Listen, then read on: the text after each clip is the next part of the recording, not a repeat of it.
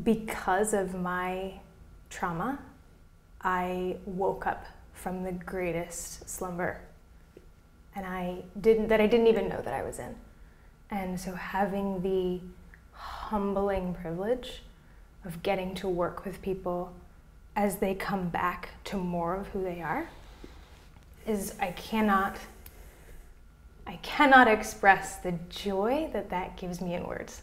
Like, to see people, to see those lights go on in their head when they remember their body, when they feel pleasure again, when they're able to lead from their heart, when men are able to not be afraid of their emotions but recognize the power within them, when a couple is able to, for the first time, not be afraid of love because they've finally mended those wounds within themselves and are able to meet another in that way. Like,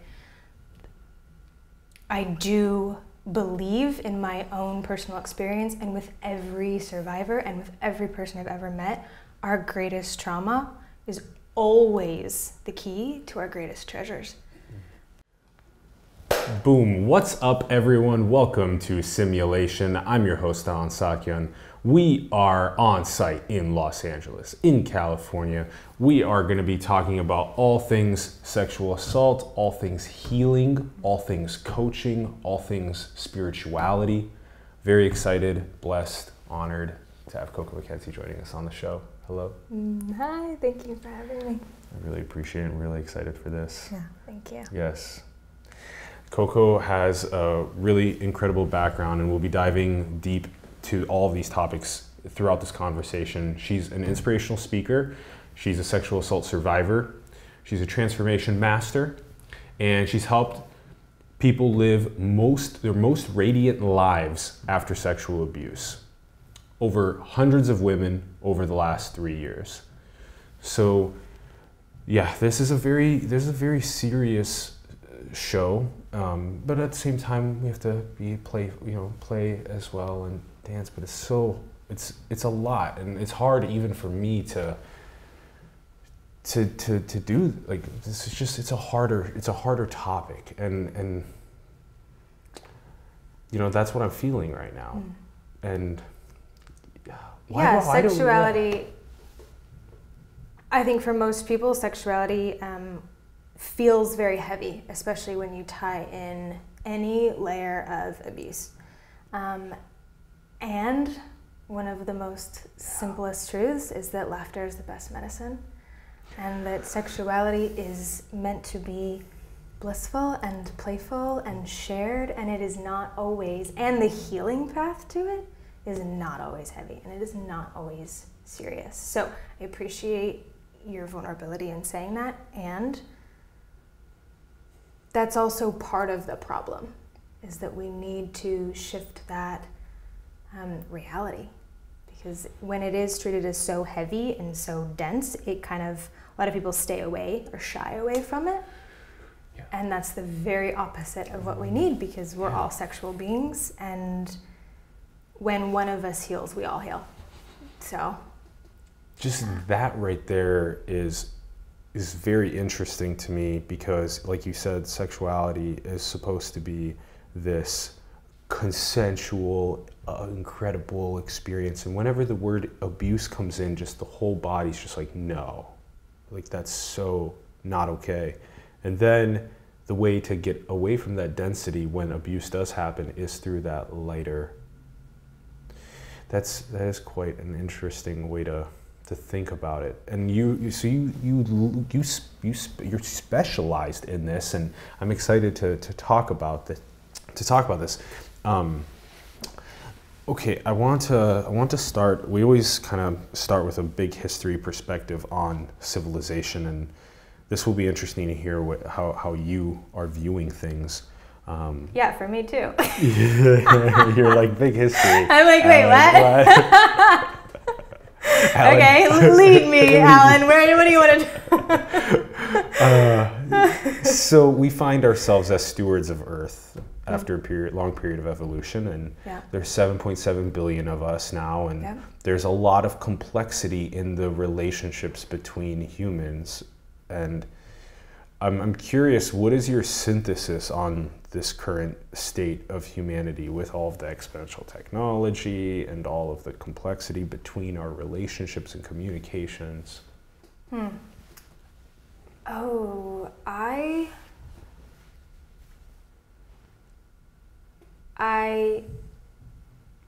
feel a little bit of embarrassment to say I don't spend most of my time considering like society at large. I think my natural, where my thoughts naturally go is so much more micro.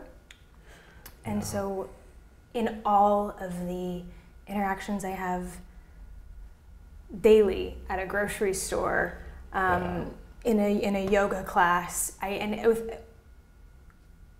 so with every micro interaction I have, I can see the macro, but I get it through an individual experience. So what is the current state? I feel that we are isolated. I feel that we're alone. I feel that technology is a wonderful tool, but it is out of balance in a lot of people's lives.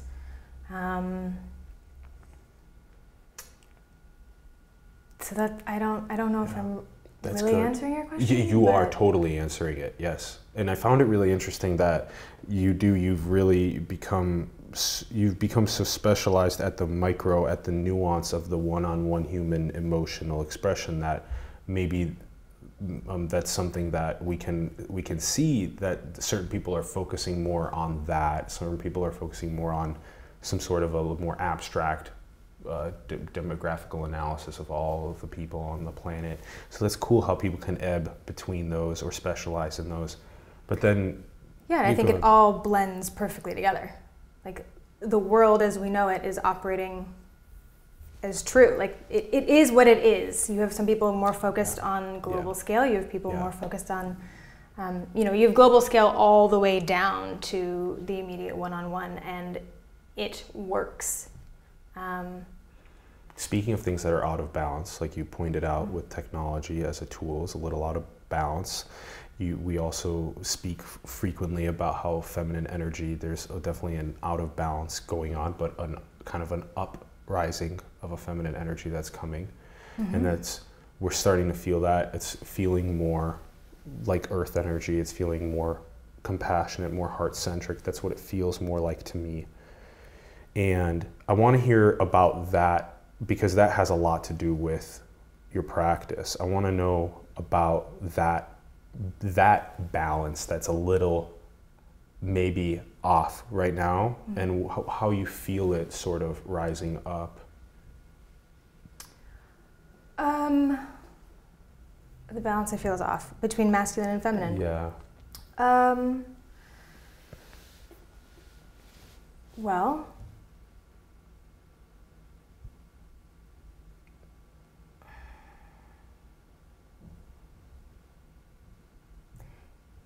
it's a give and a take, and it kind of goes back to what I was saying about the separation, because we're all have within us the masculine and feminine energies. It's giving and receiving. It's produce or rest. It is the head and the heart.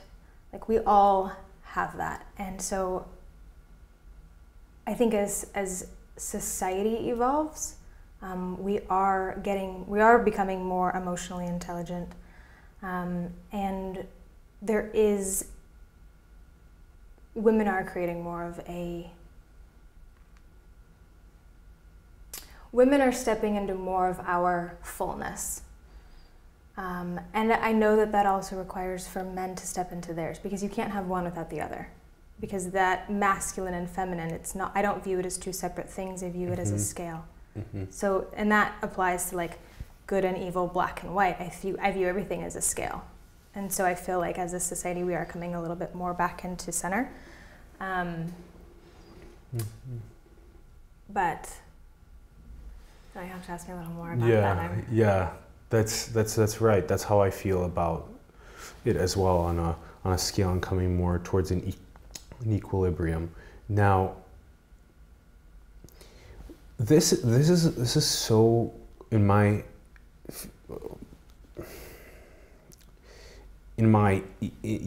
very deep inexperience with with sex and relationships and love and abuse. It's quite a beautiful yet complicated thing, as we were pointing out earlier, and it can be dense, it can be light. It's kind of so tell us about what it's been like, working in this field leading up to leading up to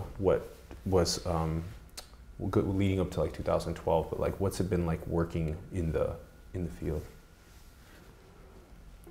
It's been the greatest gift of my life. Because of my trauma, I woke up from the greatest slumber, and I didn't even know that I was in.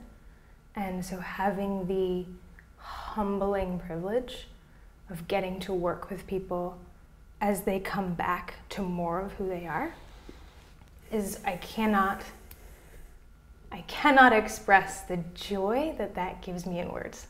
Like, to see people, to see those lights go on in their head when they remember their body, when they feel pleasure again, when they're able to lead from their heart, when men are able to not be afraid of their emotions but recognize the power within them, when a couple is able to, for the first time, not be afraid of love because they've finally mended those wounds within themselves and are able to meet another in that way. Like, I do believe in my own personal experience, and with every survivor and with every person I've ever met, our greatest trauma is always the key to our greatest treasures. And we are not without choice, and we absolutely have everything we need to heal and to live in wholeness. And it is not an easy journey, and again, it's because of that, the social conditioning around sexuality, men and women, vulnerability, the processes that we have set up as a society, and then the heaviness that, like, as a result, all of that feels heavy to most people, and so we steer away from our bodies, our emotions, our sexuality, and it keeps us numb. And then we have a society that is disconnected and in pain and unable to relate and have everything that they want. Because what we want is usually, locked behind some very scary guarded door. Scarily guarded door. I don't even know if scarily is a word, but I'm making it up. I need it to be a word right now. So. Yeah. That was, behind our traumas are some of our greatest treasures. I have always found that to be true. If it is not without a great dedication to get to that point, but I have seen that if a person commits to themselves, their gift is like, you get to it through the path of pain, suffering, trauma, because again, I believe everything is one. So your greatest fear and your greatest desire, it's the same thing. Where are you on that scale? Mm-hmm. So if you're experiencing deep depression and fear of being intimate, and if you're to the level of pain that you're experiencing, that pendulum, it has to swing equal and opposite the other way if you're willing to do the work. And I know for me, I didn't see anyone in my life do it. I wasn't raised in a community where I could look at the elders and go, I want my life to look like yours. You're doing something right. I didn't have that. And so growing up, I wasn't given the tools to do that. And then through my trauma, I was raped in 2012. I remember Googling what do you do when you're raped? And RAINN was the only thing that really popped up. And when you're inside of so much trauma, you're literally reduced to infancy. So I couldn't read, like I just saw a white screen with a ton of black words and I was like, I don't know what to do with that. And what I needed was somebody to break it down and to give me the tools. And what I've been blessed with now is wonderful people that have taught me. And that's now what my whole life is dedicated to, is helping people really, really, really live a life that they love. And it doesn't matter what you've experienced. So. Yeah. Sorry. Yeah, there's a lot. There's a lot. But it's all good. Yeah, it is. Yeah. There's a lot there. There's you talking about this. Well, what is like a moment of full, like you said, radiance that comes back online on people when they get to work through their trauma and swing back over to that side of wholeness for themselves. And that is beautiful, and that's so important to have that you're catalyzing that for others, and that you're making actually programs to do so at larger scales, which we'll talk about. And then through your own story, maybe, you know, take us through your own swinging of your pendulum. Oh God.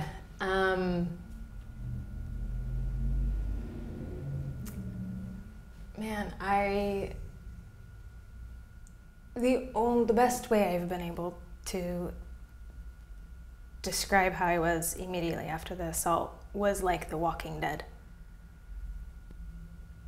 I didn't feel alive.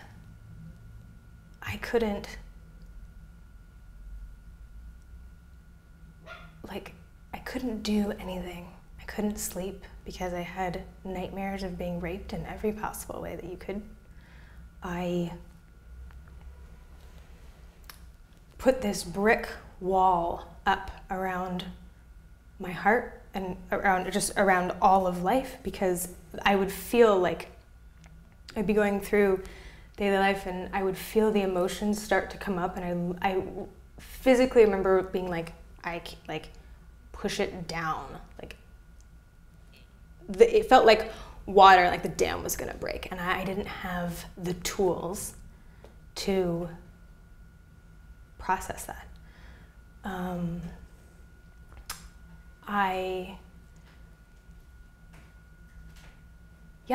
It absolutely took the life out of me. And because of all of that, it's also given me everything that I have now, but that's been one hell of a journey. So let's see.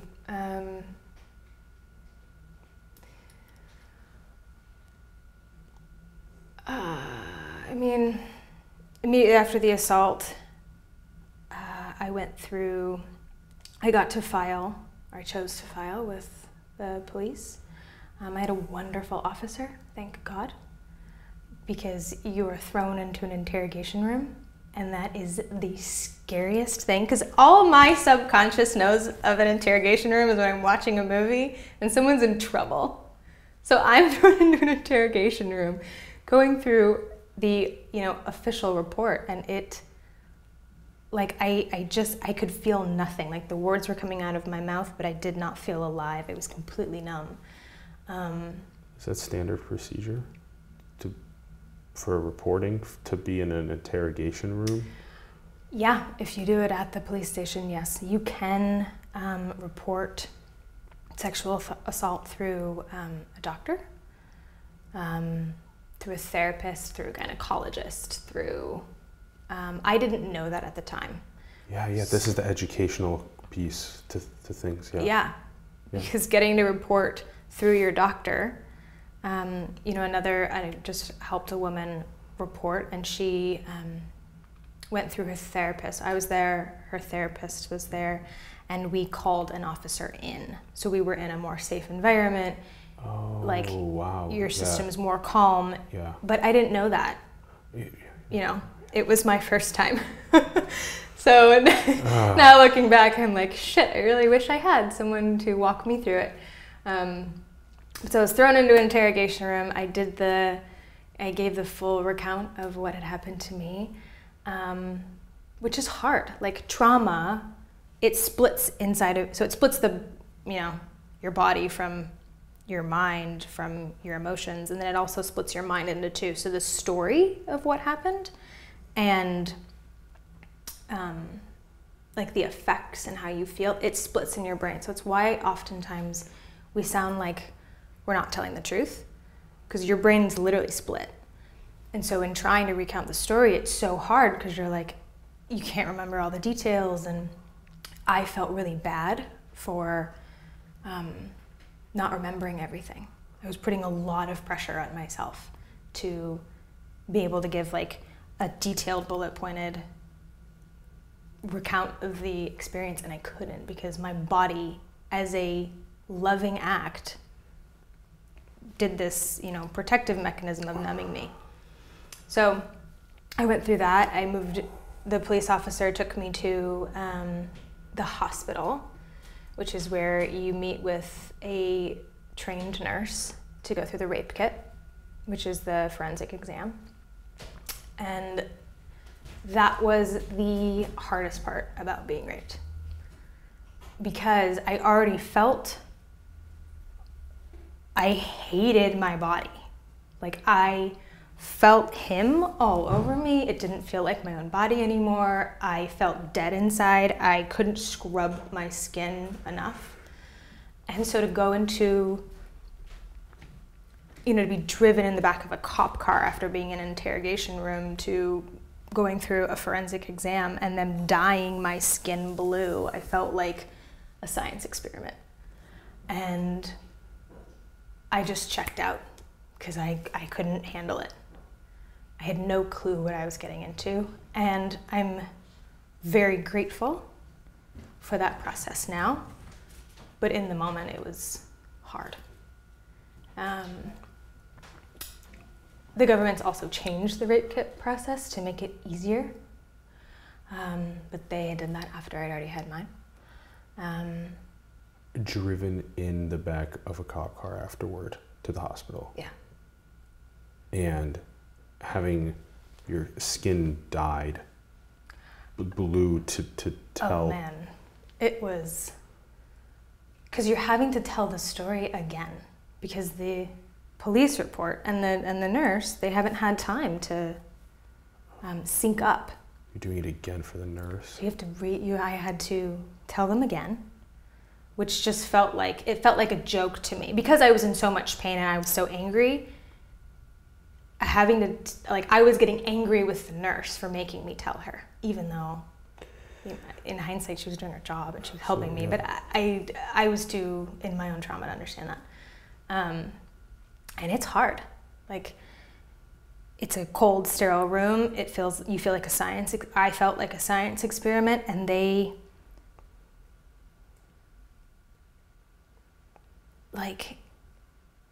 take photos of everything. They take skin swabs. They ask you, where on your body will there be the most evidence? And, for me, that was my vulva, my anus, my back, and so to already be so violated and then to have to sit there and do it again is really difficult. And Jeez. I wish I had known better, because there are things that you can do to make that process easier, and that process is the biggest investment I made in feeling powerful. Had I not reported and gone through that rape kit, I would not be able to heal the way that I have healed. Like, that gave me my voice, it gave me my power back, it helped me to stand proud. it helped me to reconnect to my body. Like, as hard as it was, it's been 10 times better. I don't want anyone to avoid the more like immediate hardship for a long-term gain. Like, this was back in 2012. The system's gotten a little bit easier since then. And now we have women who are creating systems to help. Because assault in America happens every 1 minute and 8 seconds. And no one's talking about it. That's a lot. Yeah. Yeah. 95 go unreported. And I know 95% go unreported. I believe that our silence... Is that because you like follow up with them like later in their life and ask them and they said they didn't report it? Is that how we know that statistic? It's on RAINN. This program has evolved over time, but at the time when this was happening, you had a limited amount of tools available for you. You were Google searching, and now people like you are making the tools to make this significantly more. Like you said, you had you gained power back by reporting it, and that was and that's a huge part of this point. And so is having this kit, this easily available kit, and like e-guide, electronic guide to help with this process more easily. Yeah, I think trauma happens when the system's shocked. So we need to reduce shock. What I am creating is that it is a very simple breakdown of one of the most difficult processes you could ever go through. So again, you can't, like, for me and for all of the other assault survivors that I've spoken with, worked with, and trauma specialists, like, we know that the brain can't take in that much information after any level of abuse, whether it's sexual or not. So the reason why I couldn't process RAINN's system was it was just too much for me. So I've created Fresh, which is a free e-guide, and it's the immediate starting point post-sexual abuse. So there are, I teach you how to, the best practices for filing, for reporting an official, for officially reporting, there's a rape kit guide, what to bring, what to avoid, what evidence is, how you store it, where you submit it, how to tell someone and who to tell. Practices to keep you calm through the entire process.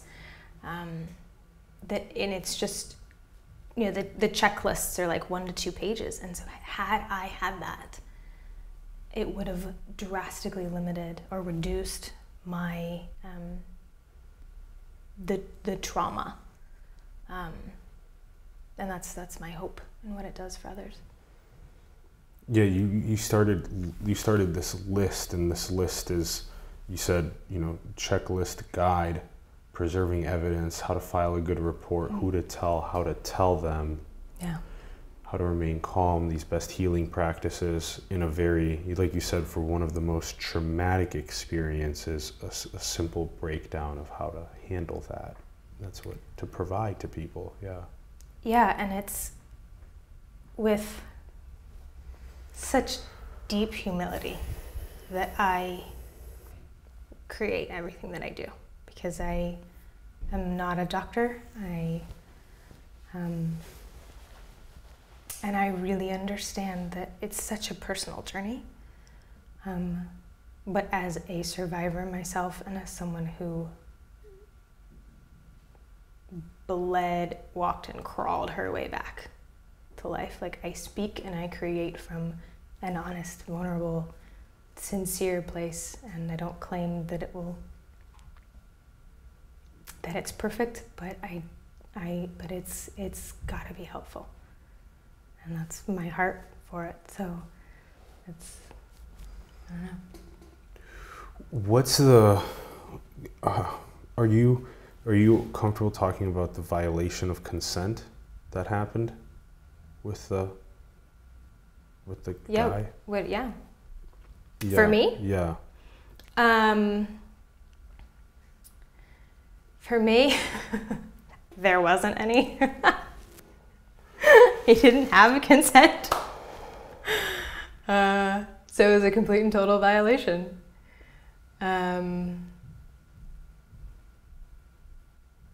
Yeah, And was this, how does someone do that to someone else? What was going on? Were they intoxicated? How does someone do that?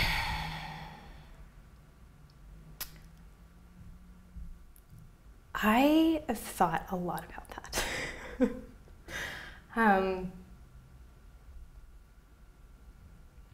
And the only explanation that lands in my heart, that feels true enough for me to believe and like put my life on, is that hurt people hurt people.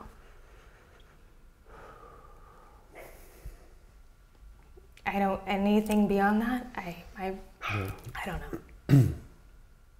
So healing hurtness can save a lot of other people from being hurt. Yeah. Oh yeah, I believe the ripple effects of one person is being hurt can just like, go and butterfly effect out if that's not healed quickly. Yeah. Yeah, I mean, you can leave a wake of hurt and healing have the same ripple effect, I believe. Oh. Like if you're hurt, you're having maybe a more of like a slightly negative ripple effect, Mm-hmm. and then if you're healed, you can give like a positive ripple effect. Yeah, but it's one drop. For every healing act, it's a drop. For every hurting act, it's a drop. Yeah. And of positivity or negativity. Yeah. Okay. Jeez. What the fuck? How you feeling? Trying to stay light and trying to stay light. You can tell that you, after 7 years, feel more, that you're doing the work. And me, I'm sitting here trying to make sure that that other I don't know, part of me is reminded about how I try and help men sometimes realize that that women give birth, and try and like get behind the eyes of women that are carrying a child within them for 9 months, and trying to help you're helping me right now get behind the eyes of what it's like to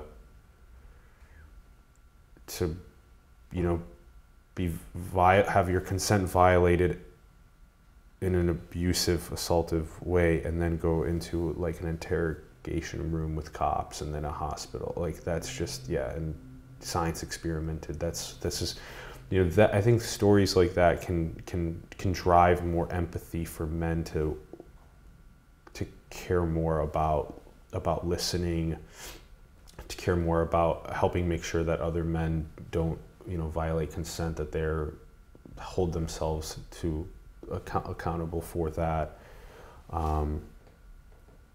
There's like a kind of a controversial Gillette ad that was. Did you ever see that?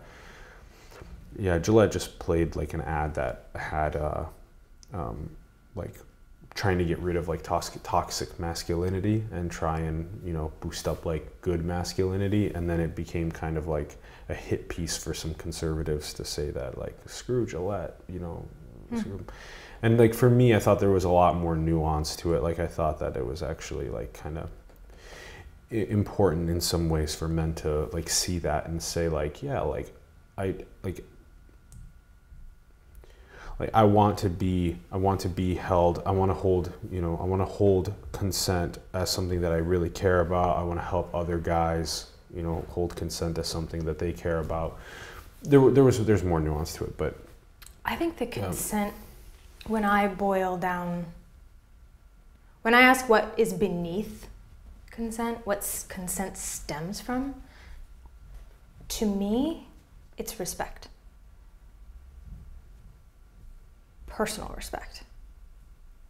Because if you don't have personal respect, you can never respect another. So if a human does not like themselves, take care of themselves, is not happy with themselves, that is going to be exactly what they put out. And so consent, while it's incredibly important, I think as a society, we actually need to go deeper, because we wouldn't be dealing with consent if you and I if I respected myself and you respected yourself, meaning at large. Yeah. Like, yeah. Because then when someone says, no thanks, it's not personal. Yeah, it's and not you personal. respect that person's yeah. desire, yeah, declaration, opinion. Like, exactly. It's about being secure in yourself. And if we had humans that were secure in themselves, I really believe we would experience far less bullying, abuse, assault, all of it. Yeah, that's a great perspective on it. Agreed. Yeah. Gosh. Yeah, it seems like such a simple thing to respect someone else's sovereignty in the way that they say that they are not interested in just. Is it though? Do most people? Yeah, you're right. Do most people live their follow their own desires, trust themselves? Do most people trust themselves? No, not really. Do most people actually live their lives in a way that is fulfilling to them? I don't know. We all think we wouldn't.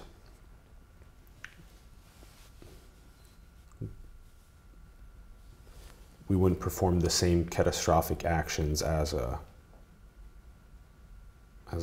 Auschwitz guard, but due to the environmental circumstances that we may be under, that it's hard to say if we would or not. And so, for example, if you take the trauma of someone like potentially the person that that violated your consent, that it's hard to say that you would be a better person, because there is something so traumatic buried inside that hurts.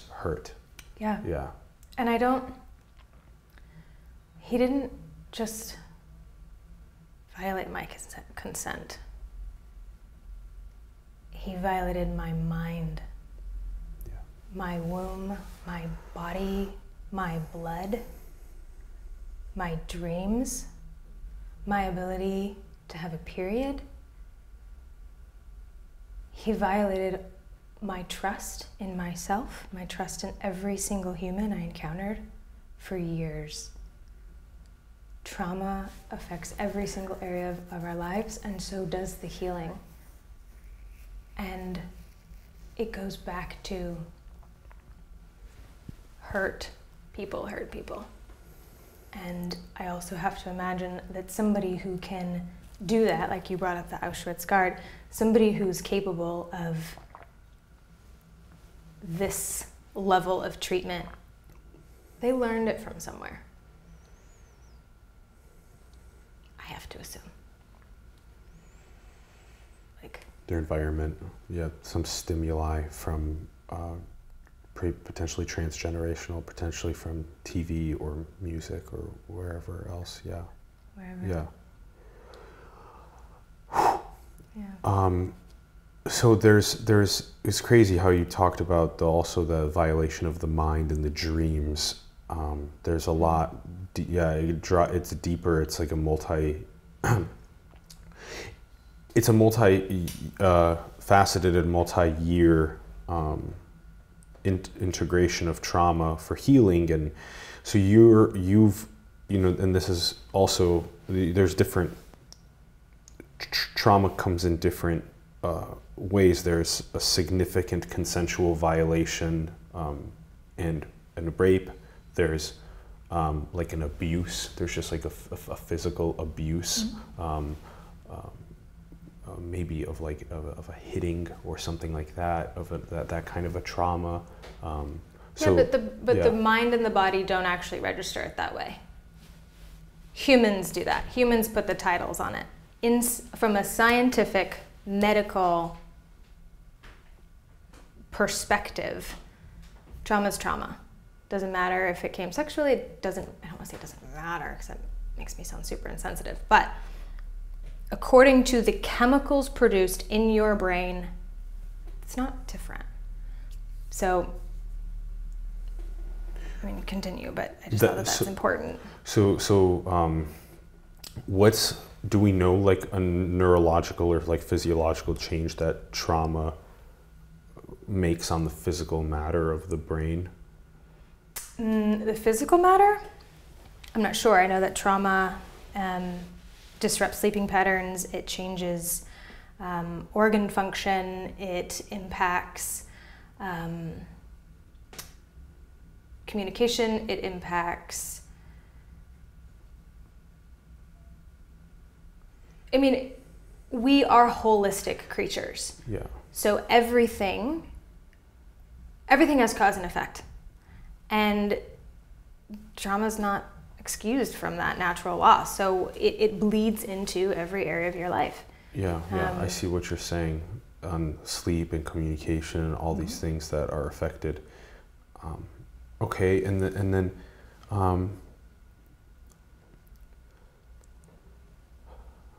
it's crazy to think that in a physical abuse and like a sexual abuse can have a almost same traumatic effect on the mind, even though they're like different in a huge way. That's PTSD is PTSD. Interesting. So then is the fresh what you're making and have made and available on the website, which is the links in the bio, that walks through all different any kind of PTSD, any kind of trauma integration? No, Fresh is an e-guide for your starting point post-sexual abuse. Only sexual, so not physical. It's only sexual. It's only for sexual abuse. Only sexual. Okay, gotcha. Yeah, because it's how to file a sexual assault report. It's rape kit. It's who to tell and stuff. Yeah. So but some of that blends over though into physical, like who to tell, how to file a police against just physical as well. So there's some bleed over, I guess. Yeah. Yeah. Some overlap. Wow. Okay, now. So now, how do you tell us about your you started us off with reporting it gave you power, and then where did the power?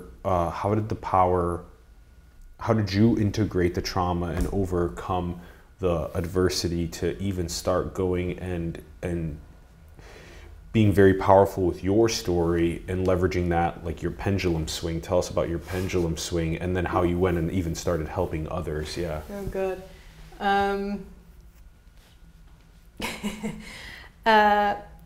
Well, what fueled me in the beginning was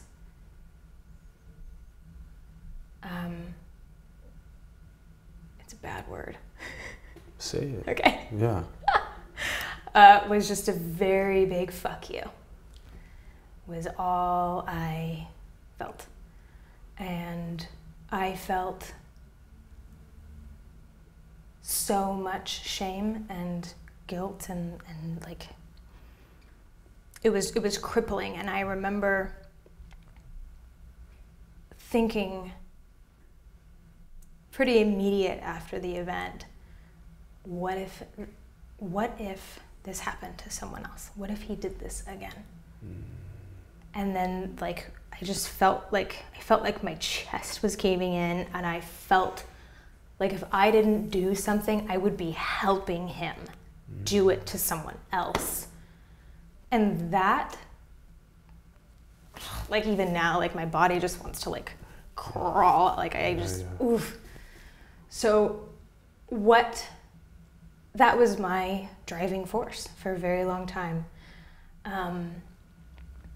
was a lot of anger and the determination to make sure he never did it again. And most assailants are repeat offenders because we're not reporting them, because we're not getting in trouble, because we're not making them change. And so the thought of me not doing everything that I could, like that would have ruined my life. So for the next 2 years, I was basically silent because I was so afraid of burdening anyone, and I really did not want anyone's pity. So other than my detective, because I had filed a criminal lawsuit, my detective and a couple other people like involved in the case, I basically did not tell anyone. I had a partner at the time, and he was wonderful. He was my backbone through the entire process, and I am eternally grateful for him. But I didn't allow myself to begin to heal because I was holding everything in. I was holding the trauma in with my voice, with not being honest. And because I felt like all I had was my anger, that if I let go of that, what would I have? And that was very scary.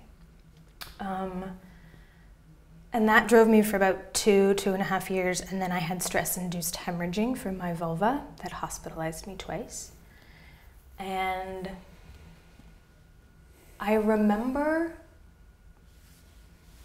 I was like in and out of consciousness, but I don't know if this actually happened in real life, but it happened in my reality, where I felt like one of the nurses or doctors or someone, it was a man, like grabbing my shoulders and being like, you need to figure out how to share. You need, like, you are, I think I was 22 at the time, 23 or something.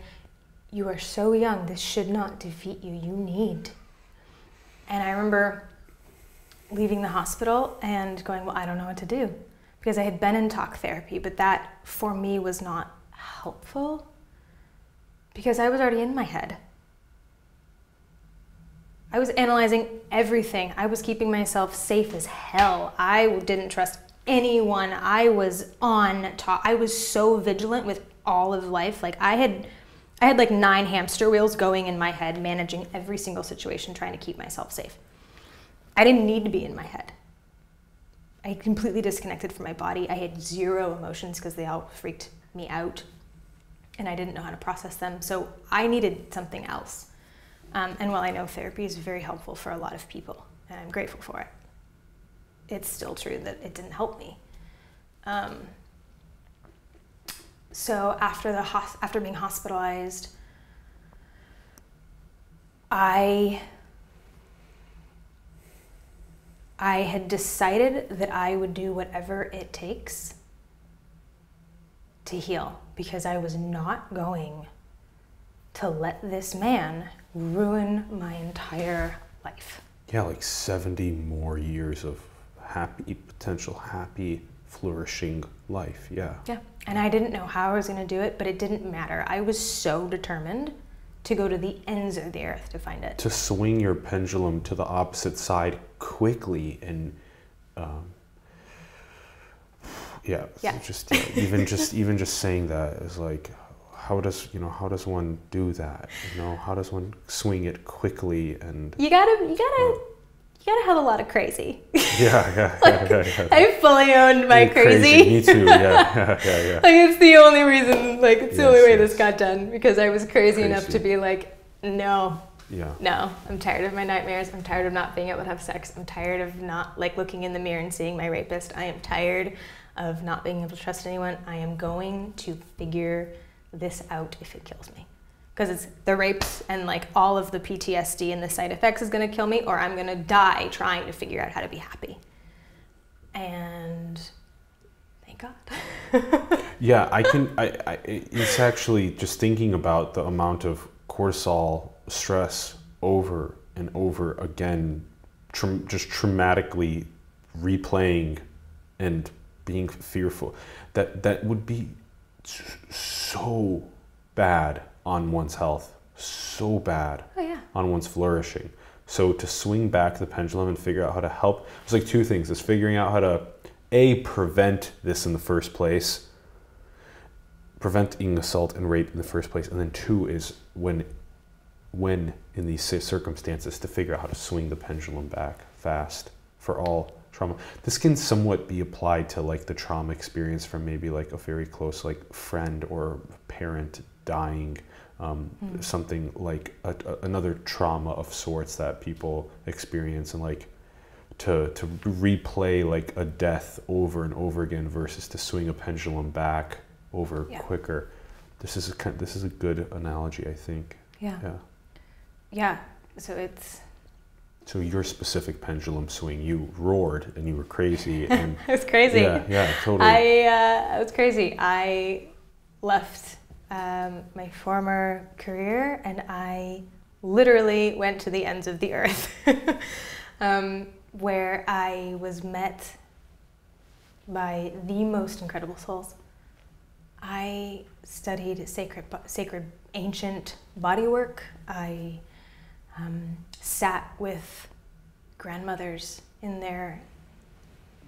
indigenous tribes going through ceremony. I sat around fires and was blessed by Native women. I gazed with infants. I did yoga, meditation, trauma release breath work. I did dance therapy.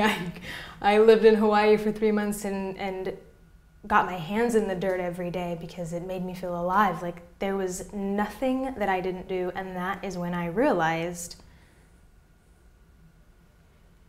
that there's no separation between anything. And so if trauma hits every layer of our being, then the healing has to hit every layer of our being. And that's sexually, emotionally, physically healing, intellectually healing, cellularly healing, ancestrally healing, to get back to bliss. So I studied, and my entire life was dedicated to healing. For another maybe 2 years, timeline's not really my thing, but another 2 years, and then I just naturally fell into sharing what I had been gifted. And now I see the importance and the impact of sharing and healing and getting back to a life that we love, and that it's always worth it. So that's my Yeah, this, when you work now, you illustrate this, if trauma hits all these different parts of our life, then healing has to hit all these different parts of our life. How do you go about, you listed this incredible, hands in the dirt, body work, infants, grandmothers, like, you know, like that's, yeah, you know, all over, healing all over. Now, does that same style apply to the people you do one-on-one coaching with through this healing process? How does that work? How do you deal with the client's trauma and then help them through the process of healing? I currently have 2 ways that I get the privilege of working with people. One is an immersion, and then one is hourly, like regular hourly sessions. So with the immersion, it is a deep dive. It's 48 hours, they go off the grid, and we meet everything that arises, and we do the work. And people leave with total transformation. They leave in their power. They leave knowing how to address every issue that comes to them. They leave more connected to their bodies and their joy again, and feeling able to feel safe again. They leave able to communicate and feel powerful and clear and just in their communication. It's the biggest gift of my life. Every time I get to work with someone, it changes me. Like, I am so humbled by it.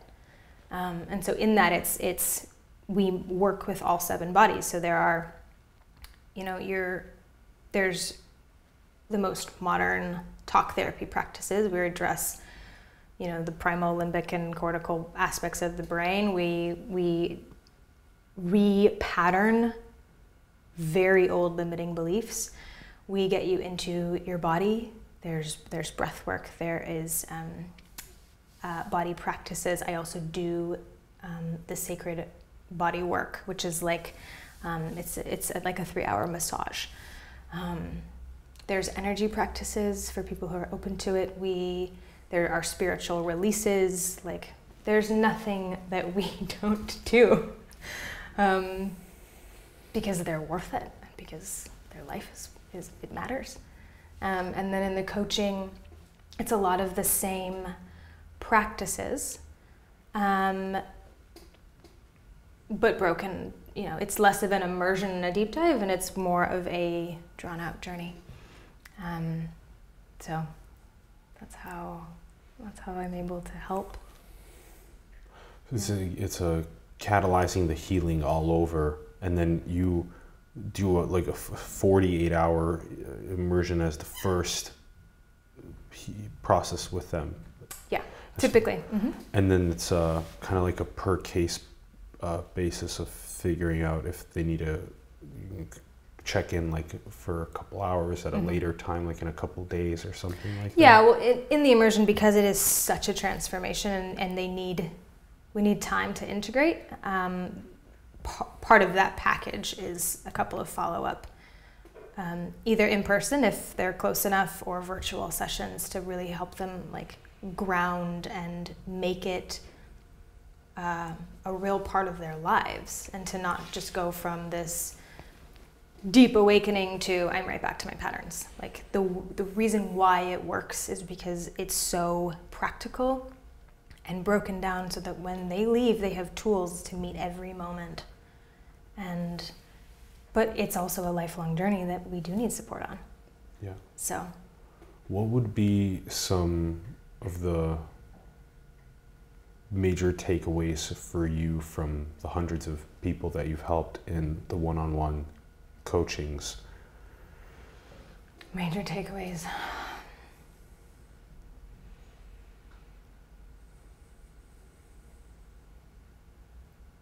Oh, I'm getting like I'm like seeing so many faces, and I just see everyone smiling with tears in their eyes. And I think it means, I know that it's meant something different for every one of them, but it is that true moment of like I can breathe again. And it's that moment of them getting exactly what they need. Whoa.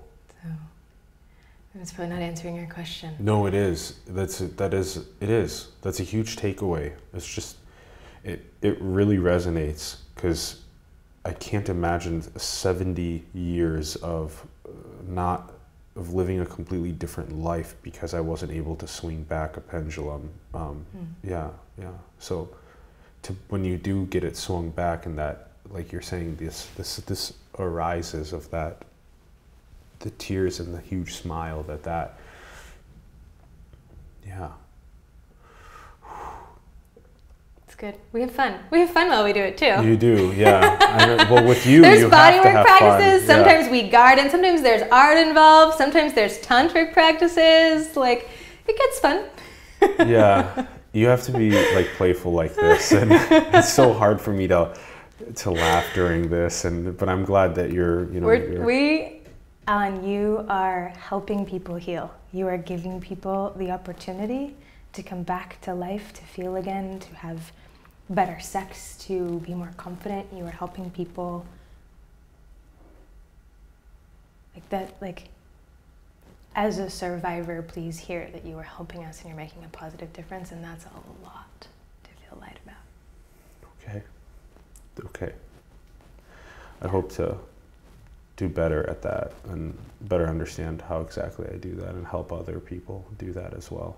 So it means a lot to me, and hopefully to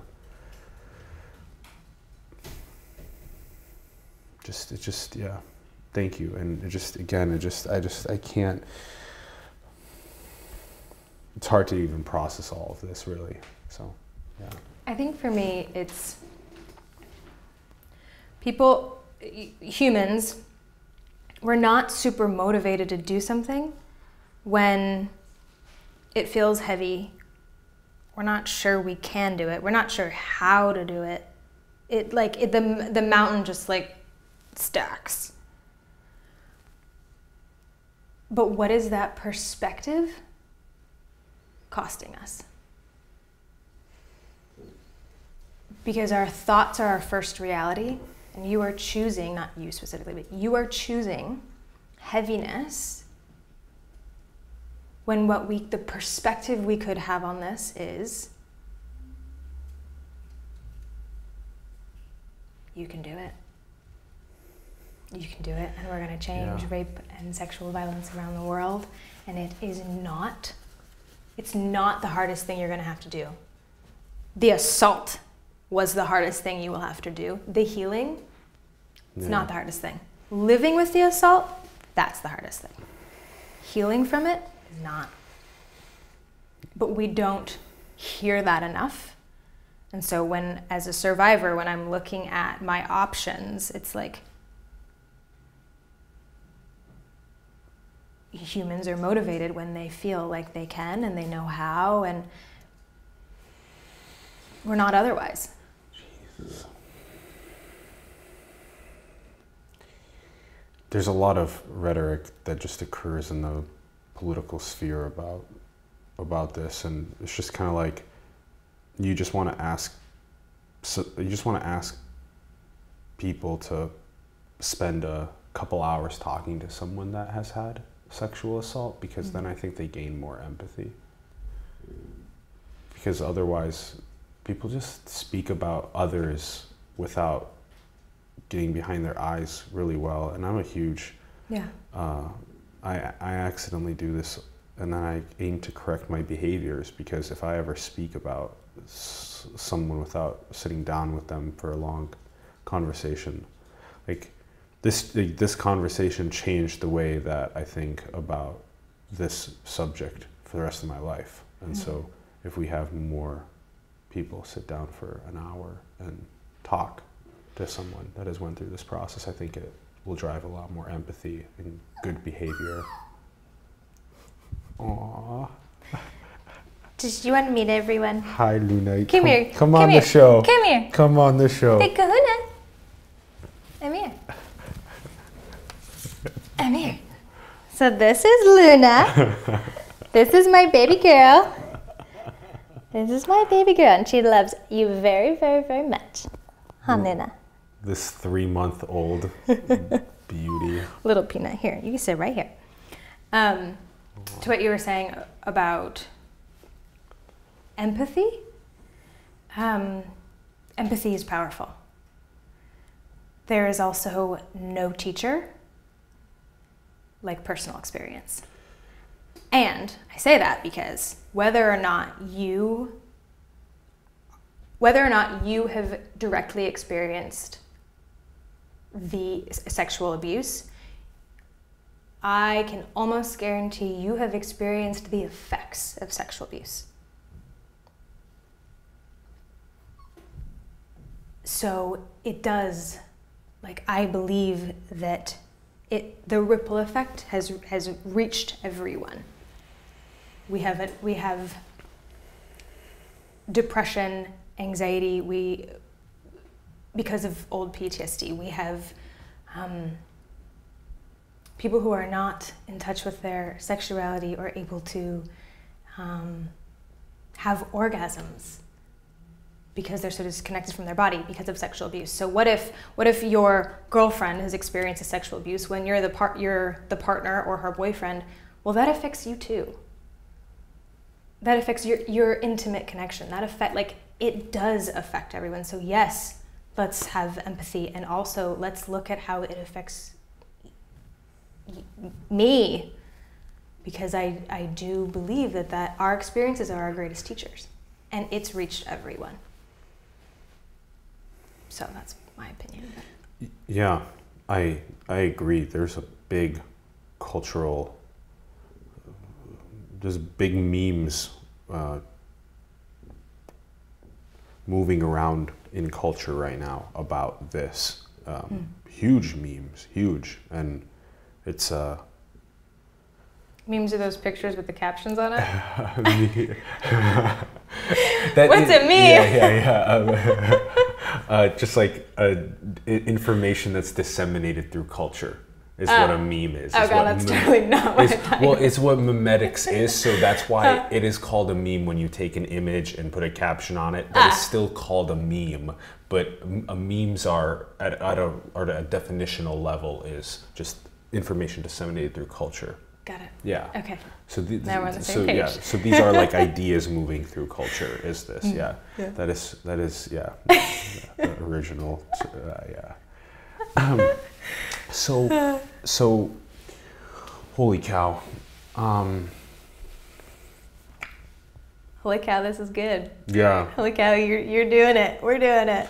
Yeah, I'm I guess I got broken and pieced back together so many times in this conversation.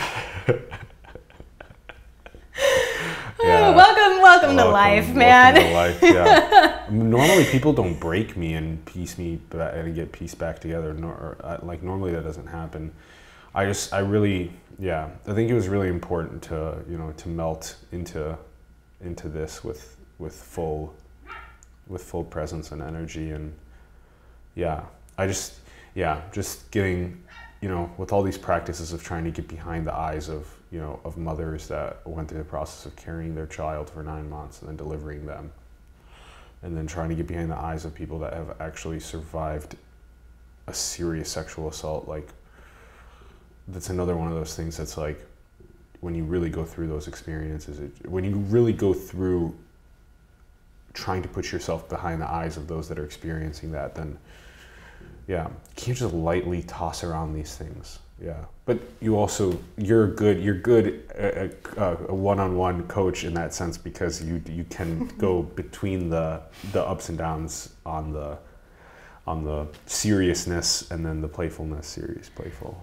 Yeah, I mean, one of my best therapeutic practices for curing myself of sleep deprivation and night terrors was watching I Love Lucy. I watched it every night because I needed to go to bed light. I needed to go to bed laughing. If I woke up in the middle of the night, I needed something funny, because laughter is the best medicine. I know it sounds so juvenile and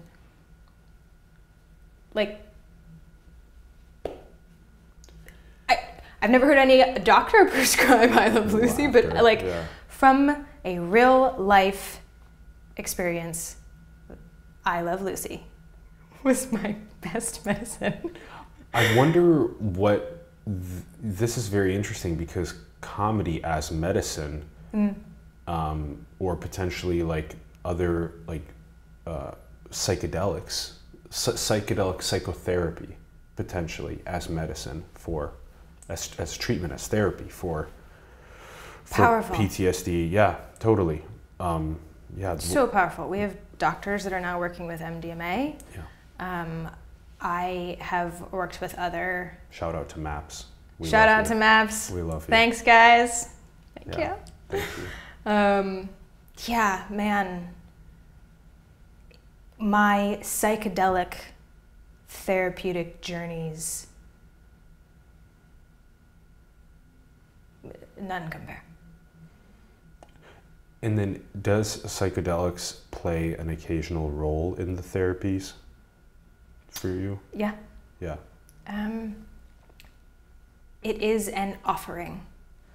And because life is so personal and the healing journey there are no two healing journeys alike. There are no two humans alike, there are no two experiences alike. And so at the core of my practice, it is to serve you in the highest way. So every journey is different, but yeah, no, I do. That has been a huge part of my healing. I'm grateful to the doctors and the chemists and Mother Nature for giving us that life. And yeah, it's very, very helpful. So there's the one-on-one coaching, then there's the fresh, the electronic immediate response kit. Then there's also the courses, the retreats that you do as well. So that's all, CocoMcKenzi.com, check it out. Let's walk through some of these sort of like end topics. Let's do this because you've been teaching me a lot about spirituality, and this is very exciting stuff. Like you were teaching me a lot about the womb and teaching me a lot about creation. Yeah. Yeah, being the highest intelligence. Only the best thing ever. Yeah. I mentioned the womb several times about giving birth and carrying a child. Like that's a very, very serious thing. Understanding it biologically about what's actually occurring inside of a woman for those 9 months as that child is literally developing inside of her, and then coming biologically, spiritually, cellularly, emotionally. Yeah, teach us. Yeah, all of it. Teach us about this. This is very interesting. No, I don't know what to teach you. Creation's the highest intelligence. Teach us about that. Teach us about that. It's preach, Alan. Preach. My womb is getting so happy hearing you, hearing a man be like, the womb is like the ultimate creation. Everything is from the womb and goes back to the womb. Yes. Yeah. Everything comes from black, from the depths. That is our creative life force energy. Nothing would exist without the womb, without a holding, a container of the sacred. And it's and it's also the source of all life, and life is very light, and it's beautiful, and it's joyous, and it's filled with bliss, and it is beautiful. And our ultimate gift, all of us can be grateful for life itself, and we can look to a woman for ushering us in. And I don't mess. I worship the womb 100%. What is this darkness when there's no light in the womb? Mm-hmm. And then the life coming from the womb. This is all. Yeah, it is the the great void that is also total and limitless expansion at the same time. You can compare it to the galaxies. Like all of life has that capacity, and it is stored in our womb. And all of life begins as female. All of life begins as receptive, the receiver. And it isn't until a couple weeks in that changes. But I don't know how else to say it. It's the beginning and the end. It's the alpha and the omega. It is the ultimate. And we all start there. And so it is interesting to see what great violation we have done to Mother Earth, to our own mothers, to our sisters, to the feminine within men. Yeah, I feel more. Yeah, I feel like I've been moving more towards that on the spectrum throughout this talk, and it's been very important for me to do that. Moving more towards what? Towards feminine on this during this talk on the spectrum, and it's been very good and powerful for me. I mean, one of the biggest gifts I was given through Darcy Bingham, who's one of my chosen mothers. It was probably 2 a.m. sitting around a fire, and she led me backwards. And I came to the realization that my greatest power is my softness. My greatest strength is my vulnerability.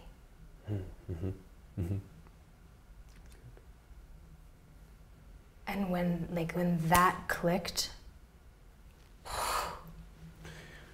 Yeah, I think that's very true. That may even be applicable for all people, is to unlock their own vulnerability, to unlock their own allowing emotion, to feel their deepest emotion. Guys, emotions are how we know we're alive. Okay? Yeah. Emotions are our life. Yeah, that's actually a good and point, yeah. Before we are male or female, we are fucking humans. We're human. Yeah. We don't have a gender. We are alive. We are sensitive creatures. We are capable of incomprehensible things to great depths. Yeah. We're alive. We're human. We're a species. We are not a gender. And because of this weird power play, and men visibly show and women don't, like this weird thing that humans have done over the ages, it's caused a lot of pain and suffering. But if we could just take that away and treat each other as life. As humans, yeah, that's right. I do completely agree that unity and this collective mentality of humans moving forward is so crucial. Teach us about God being within us versus outside of us.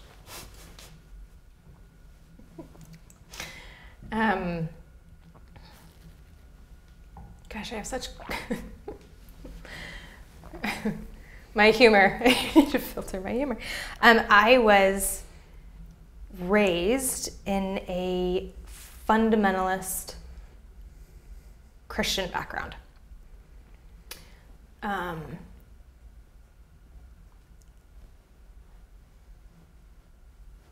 I am only speaking from my personal experience. I am not making any of these statements like a blanket statement for any religion at all. But for me, what I took from that, from learning that God was, Jesus was this human without sin, and God is this man, this distant man that I'm like just lucky enough that I was birthed into a family that had been given God. Like, oh my God, how lucky am I that I'm one who gets to, of all the 7 billion people on the earth, I'm so lucky that my family knew about God. And that was so disempowering for me, because it put my power outside of myself. And I am never without my power. I am alive. I am sovereign. I am here. And when I healed, when I got my head, heart, and body together and in communication, it turned a switch on where I realized we are all God. God is within us. I am God. You are God. And we are not, I am not, I don't have to ask a man in the sky to please hear me. I hear me. I will meet my needs. I will be with my inner child when she's crying. I will empower the woman within me to use her voice and speak up truth. I will show up in a loving way. I am the creator. And that's within everyone. And so going from the place of giving away my power, the biggest switch for me was going from giving away my power to fully tapping into the power within. And it's a game changer for me. I know that religion has been a beautiful thing for countless people. I'm only speaking from my experience, but I think it's really important to talk about God as something that is all around us, within us, all that is love, consciousness, these different definitions of God that are not necessarily man in the sky type definition, because that is, I think that is closer to the truth and of what God actually is. Yeah. And yeah, we'll see how the things evolve in the future of like religion and our definitions of God. What are these 7 bodies of existence? You started talking about them in like density, physical, emotional, intellectual. Yeah, keep going. Cellular, ancestral, physical, emotional, intellectual. Yeah, physical, intellectual, emotional, ancestral, cellular, spiritual, bliss. Spiritual, thank you. Bliss. Yeah. Yes. So what? Yeah. So what are these 7 bodies of existence? And what's density mean? Like this is physical, so it's like wood and like skin and like body. But then like bliss is like overwhelmingly like sensational inside of me, or ethereal. It can't be described with words. So there's no density. I'm like 1% the way there. I don't understand. I mean, it's so hard to explain, and I'm not even all the way there. So this would, we'll never be there. Never be. Except the there is here, here is there. Always a work in progress. Yeah. Everything's upside down, inside out, and backwards. Okay, so the 7 bodies. So we'll just kind of walk our way through. You have a physical body. Yes. That's undeniable. Yes, I believe you're here. Yes. You have an intellectual body. You have thoughts. You can hear yourself talking to yourself. It's going all day long. It's intelligent. It's deep. It's right. You have an emotional body. You have an ancestral lineage that is connecting you That is your past. That is where you come from. That my cells, my DNA, I have an ancestral body. You have a spiritual body, which is a bit, it's less restrictive. Oh, than the physical. Than this. Than in this one. Yeah, than this density. So everything's energy. Again, there's scale and different wavelengths, and we're still discovering more and more and more. But your physicality is denser, and your bliss body and your spiritual body are higher in frequency and therefore able to reach farther. They don't know the limits of the physical realms. And everyone has that. If you are alive, you have that. And it is about developing your tool belt in each layer of life. That will help you feel more capable and alive and true and powerful and sexual and blissful. Like the things that we're all in our physical bodies with our intellectual minds trying to get to, it's backwards. We can't, the tiny mind cannot comprehend the expanse of our spiritual body and our bliss bodies and even sexuality. You will have better sex when you get out of your mind. Because your mind can't fully comprehend. Like, let the mind go and let the body experience, let it be swept away. So as humans, especially Americans in today's society, we really, really treasure the intellectual mind. Mm-hmm. And it's valuable, it's treasurable, it deserves it. But not at the expense of the rest of who you are. So I don't know if Okay, yeah, that's at least getting us to think in 7 different, at least, because versus just walking around not even contemplating these 7, at least there is a difference between, a physical and an intellectual and an emotional. When I saw Burden of Genius, and at the very end when I really had like a big epiphany about Dr. Thomas Starzl and the work that he did in order to make organ transplanting so widely able to happen across the world, and just the hard work that he did in order to make it happen, and so many others that helped him do it. I mean, it was very interesting. I had a moment when I started just like really, like the emotions came, and it was just so profoundly emotional for me. And there was this interesting moment where my brain tried to turn it, or my being tried to turn it off. Yep. And I kind of grabbed my head to try and like to turn the valve off. Yeah. It was really fascinating. And then I was like, no way. And then I let it go like waterfall. I just started sobbing and really feeling what it was like to, and actually if I would have I really strongly think that intellectualizing I would have lost the true feeling of what I was trying to experience in that moment, which was that deep, profound connection to the difficulty that all of those humans went through to make organ transplanting as prominent as it is today, and saving as many lives as it is today. By turning that valve off, it would have. Yeah.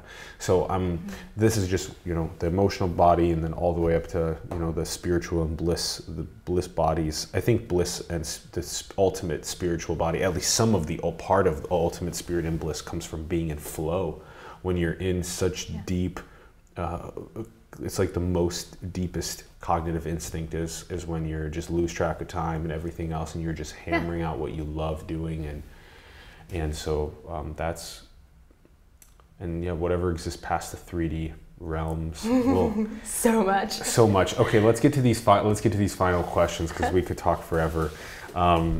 Let's ask you, what is a core driving principle of yours?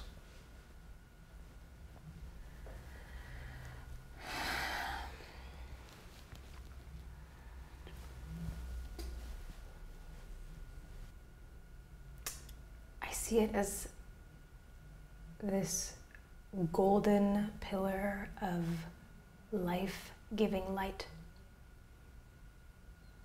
It's the place that I create from. It's the place that I go to inside of myself. It's my first source. It is what I believe is infinite source. Yeah. Yeah, I imagined I don't know why, but just complete whiteness and then a big golden pillar. Yeah. Yeah. Yeah, that's cool. That's cool. It's just radiating light. Life. Yeah. Life. Yeah. Light. Yeah. It's a good question. I actually hadn't. That's a cool way to see yourself. Well, I had done that instinctually, automatically, but I've never had to articulate that to someone. That's what we try and do. That's what we try and do. Get this heart to come out in new ways. Yeah. How about if you could rebuild civilization from scratch? How would you design it? I would give everyone a little Luna. I would give everyone a little Luna puppy. Hashtag animal therapy. Hashtag puppy therapy. Puppy therapy. Oh God, that's okay. What's the question again? How would I redesign society? Yeah, how would you rebuild civilization from scratch?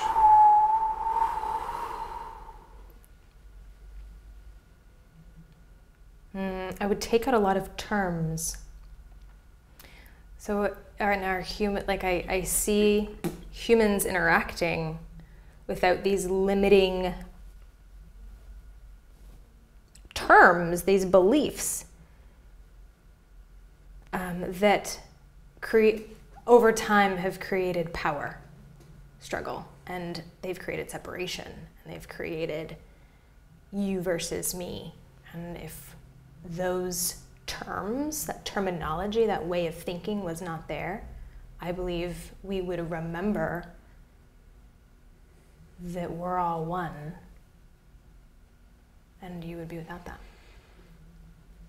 So like some of the terms that have pushed us more towards the illusion that we are separate from each other. And I hate that illusion. Yeah, me too. Me too. Yeah, deep meditation and psychedelics have really destroyed that barrier, and makes it understand that we are not separate, that we are one. Yeah. Interesting. Cool. And then how about this is simulation, so we're going to ask you: are we in a simulation?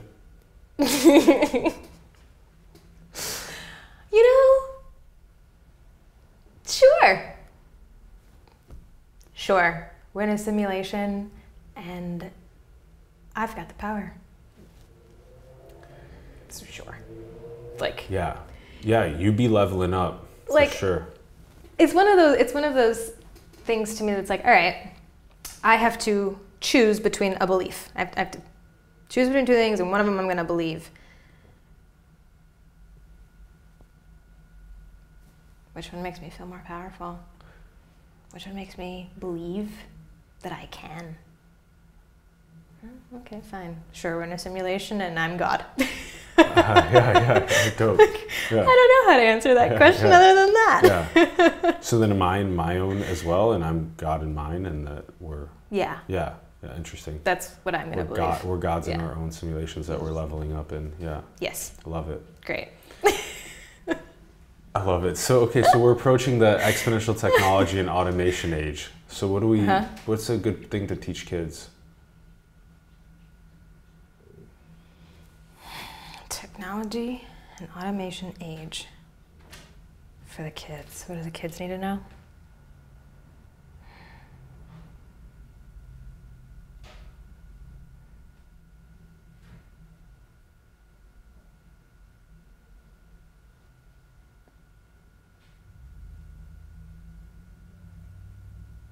That their human bodies is where all of this originated from.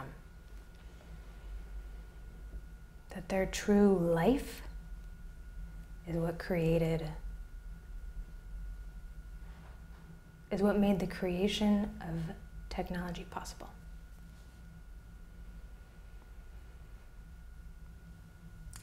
That's what I got for you today. That was really good. That was really good. Yes. Holy cow. Yeah, that's because without this evolutionary step of life, the exponential technology and artificial general intelligence ages that we're jumping into, they couldn't be here without life, without this biological forms that made that. Yeah, because dinosaurs and chimpanzees and little multicellular ocean-dwelling organisms would not have made AGI. So that's very interesting that you point that out. So always remember, huh? That's kind of cool. Always remember. Yeah, that's cool. Yeah. Okay, and then last question is, what do you think is the most beautiful thing in the world? You.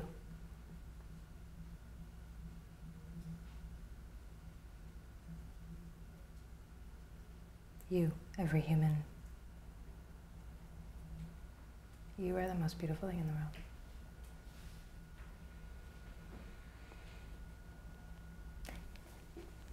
And Luna.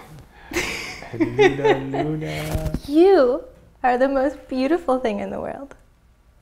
Interesting. So the answer is, pointed back at you. So basically, then everything. So the answer is kind of like you, as in everything. I am the most beautiful thing in the world. Yeah. You are the most beautiful thing in the world. Yeah. Human life is the most beautiful thing in the world. Yeah, it's just beyond comprehension how blessed we are to have life evolved here. And it's just also just, yeah. Anyway, we could go for another hour talking about how just incredible it is that we have evolved here, and yet how crazy it is, some of the